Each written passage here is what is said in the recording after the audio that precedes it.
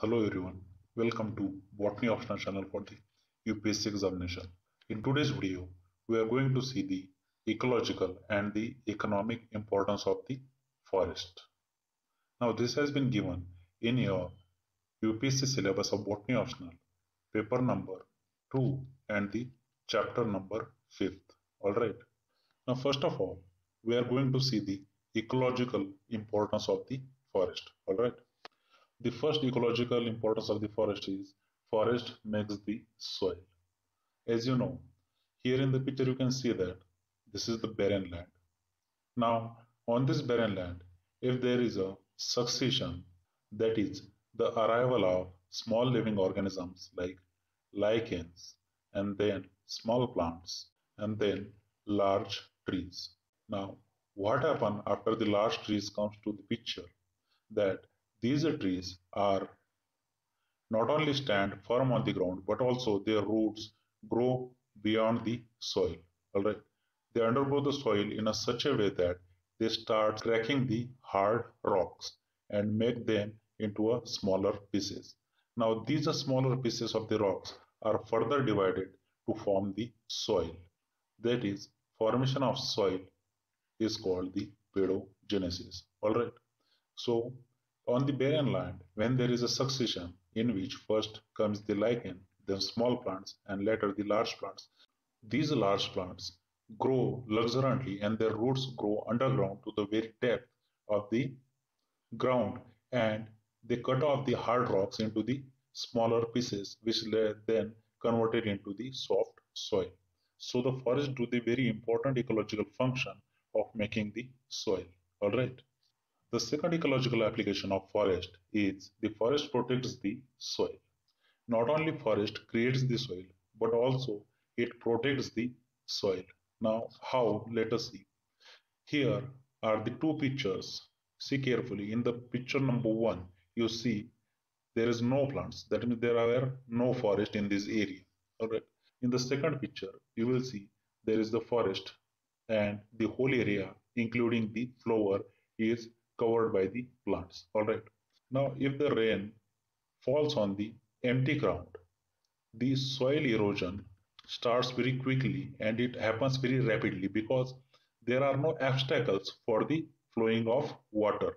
And with this water, all the soil goes away from the land to the another place. This is how soil erosion occurs. But if such a rain tend to occur in the forest, then rain directly does not come into the contact with forest. First of all, it comes in contact with the grass present on the forest floor. Later, drop by drop, this water goes into the soil. But this drop by drop speed of the water does not move the soil, and this soil remains as it is to that place only. That means soil cannot run with the water. In the first picture, you can see here this portion of the soil, it's carried away by the large amount of water. But this cannot happen in the second picture. This is because there is a presence of forest, and the forest plants act as a obstacle for the water, and that is why there is no runoff of the water, and so does there is no runoff of the soil. So not only forest creates the soil, but also it protects the soil. The next ecological function of forest is that it prevents the fires to spread. All right. Now here are two pictures. In picture number one, here you can see that here is the burning fire. In the second picture as well, you see the burning fire is here. But whenever there is a forest fire on the empty land, or say dry land, or dry land tends to burn very quickly. Now you can see here how the fire is spreading very rapidly. But on the other hand, if you see the fire in the forest, it is controlled by the nearby plants. That is, these plants contain the large amount of water in them. So these water in the green plants cannot burn easily, and that is why these forest were have the very limited area and cannot spread to the other areas, right? So these forest act as a fire stopper. Now the next ecological function of forest is the forest changes the lifeless rock into the living ecosystem. Now Here in the first picture you can see here it is a very lifeless land in which there are only rocks, right? As you know, the process of succession starts with the lichen, then the smaller plants, and then the larger plants. And after the certain period, these reach to the climax, which results in the formation of forest. So the very dry land, which is made up of the rocks only, which converted into the forest, and now this forest can hold the many animals and plants all together. All right. So the forest also converts the lifeless land into the life land. The next ecological function of forest is and pest. Now see how forest itself is a complete ecosystem. In this ecosystems, there are all the prey as well as the predators, right? So many diseases and pests also present in the forest. But these pests and diseases also have their enemies in a place, right? So that is why these enemies constantly attacking on the diseases and pests, and hence they are controlling the pest to be spread in the nearby areas. The next ecological function of forest is to maintain the balance in an ecosystem. As you know, ecosystem ecosystem compulsorily requires the stability, right? Now this stability is provided by the forest. As you all know, in the forest there are large number of plants which absorbs the CO2 for the photosynthesis purpose. And from this CO2, these plants prepares the glucose, right? Now this glucose is stored in these plants, and in return these plants given out the oxygen, which is very vital for the other living organism. So these plants in the forest ecosystem maintains the accurate concentration of CO2 in the atmosphere, and in the same way maintains the accurate concentration of O2 in the atmosphere. That is, these forests tend to balance the CO2 and O2 ratio in the atmosphere. It is only one example that is I am giving here, which maintains the stability of an whole ecosystem.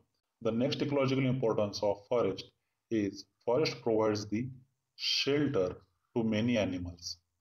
As you know that many animals lives in the forest, and this forest is the natural home for them. That is, these forests are habitat for various animals. Here in the picture you can see here many animals are seen living peacefully in the forest, right?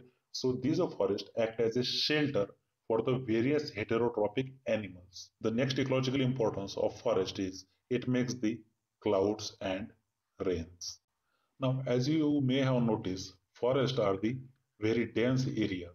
That is, these are largely covered by the plants. Now, these plants tends to absorb the water from the soil, right? And this absorbed water from the soil is used in a various processes by the plants, including the photosynthesis. One of them is a transpiration. Now, in the transpiration, what happens? Plant lose their water in the form of vapor. All right. Now, these vapors go in the air and goes to the certain height where it condenses and come back as a rain. All right. So, in the forest, there are a very large amount of plants are present. These plants absorb the water in a very large amount, that is in a tons of water is absorbed by these plants on daily basis and transpire these water into the atmosphere. All right. So from this atmosphere, this water again coming back to the soil. So this is how forest also helps in making clouds and rains. All right. The next ecological importance of forest is forest holds the water. Now in many forests, you have seen that rivers are running in the forest, right? So the particular structure of this forest maintain this water inside the forest. The forest act as a boundary for the water and hold them tight to the very singular path. And this is how forest also helpful in holding the water as well as giving direction to the water. All right. Now in the second part, we are going to see the economic importance of the forest. Now let us see the first economic importance of the forest, that it provides the wood. As you know, woods are of paramount importance to the mankind, right? Now the forest provides the good quality of wood, which is used by the mankind for the purpose of construction, for the purpose of burning, and many more, right?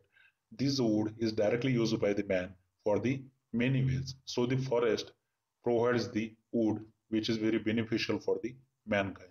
The second economic importance we have here is a forest has many plants which may be of great economic value. Now, there are many plants found in the forest which has a great economic value. Now, see the first plant is the chlorogallum. Now, this plant is called the soap plant.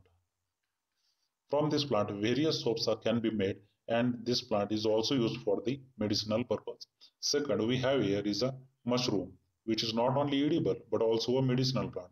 Then we have here is a pulmonaria, which is found in the forest, which is used for the lung diseases. Now, these are medicinal plants and the edible plants, plus other plants which are of great economic importance, are all present in the forest, and forest is the source for all these plants. All right.